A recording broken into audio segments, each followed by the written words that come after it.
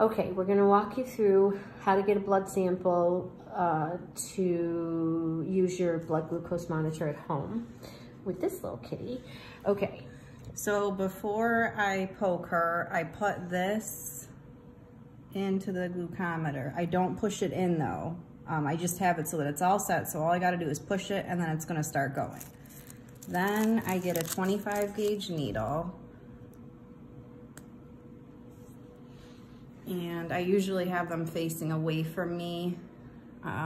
Boy, her ears are pretty wrinkly.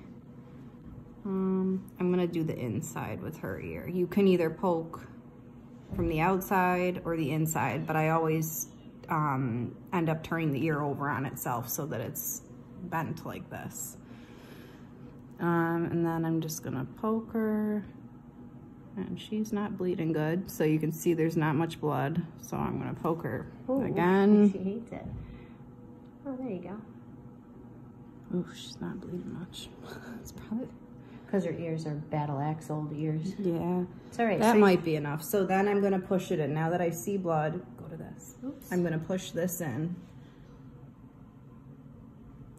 and wait for it to tell me it's ready. And then now I know that I can use it.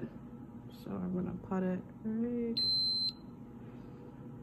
and it beeped, so we know it read. And she's 188.